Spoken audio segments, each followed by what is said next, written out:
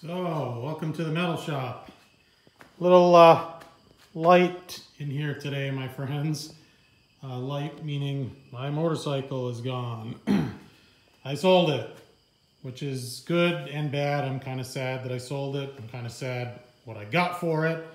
Probably $1,500 less than it was worth, in my opinion. But you know, you can't get out of it what you put into it. People don't want to pay extra for accessories, so there's a necessity to sell it to fund the project. So the proceeds will go directly to TKO 600 transmission, clutch, bell housing, hydraulics, lathe,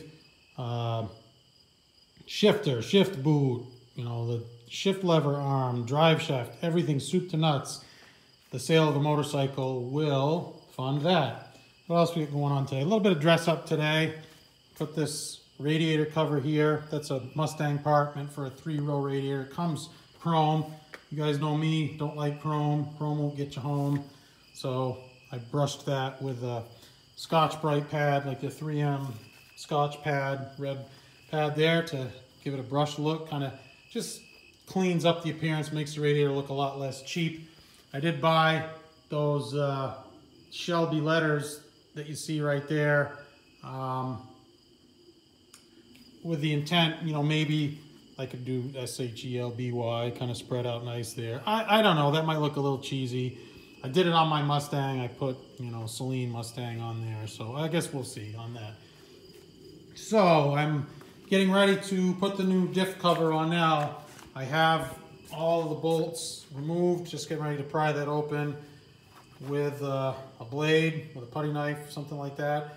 I'm getting ready to endure the smell of that, and we're going to go with this cast piece here. Now this is a direct copy of, you know, the TA Performance makes them for pretty much anybody, but theirs sell for $150 to $250.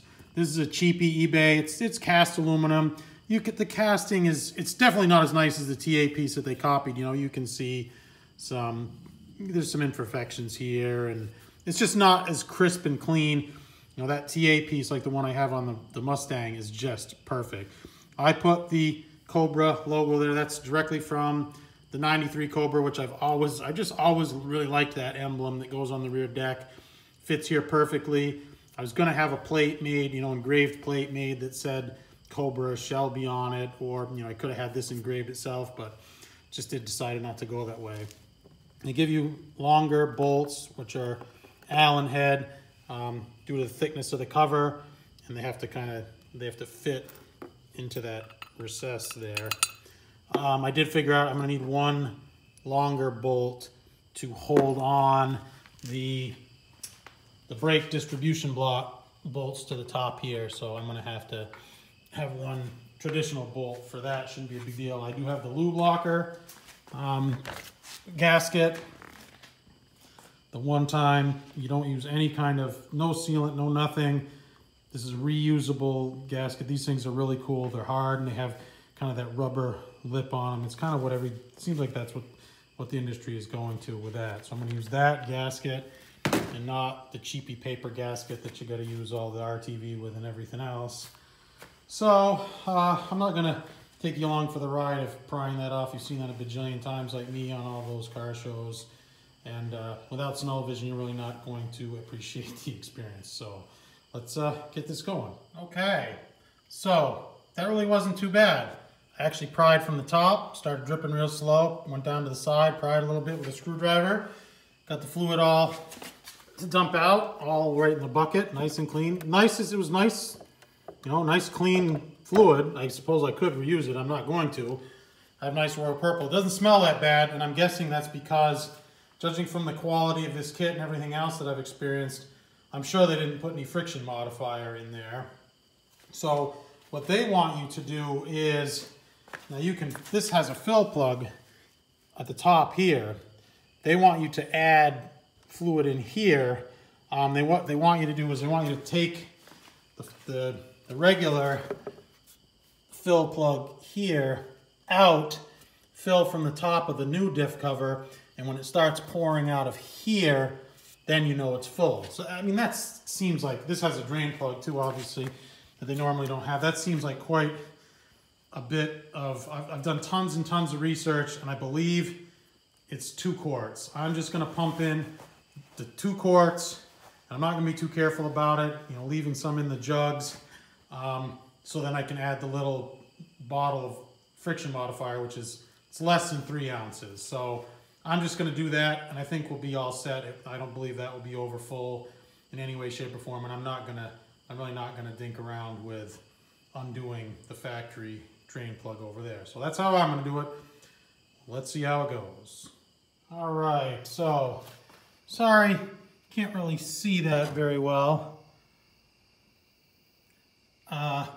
Those of you who know probably saw from the first shot there that I put the Cobra sticker, decal, hoist-on, emblem, whatever you want to call it, on upside down. Which I figured out very quickly when you realize that this cutout here has to obviously go around the ring gear. Got a nice little surprise when I was in there as well. Ring gear stamped 308. And Street Beasts, or Street Leasts, as I like to call them, clearly states in their literature that you're going to get a Mustang 8.8 differential with a 355 or greater rear end gear. Guess I figured 308 was close enough. No big deal anyway, because I'm running a standard transmission, which I mentioned earlier. I'm going to do the TKO 600. Anyway, got that in. Got these little feet, these little pressure, I don't know what these ride up against the carrier in there.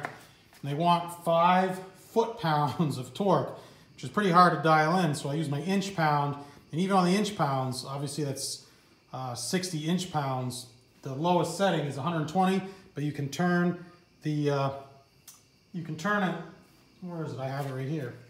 You can turn your torque wrench so that it just so it starts to engage, and it's roughly half or 3/4 of that 120 lowest reading. So anyway, got it close.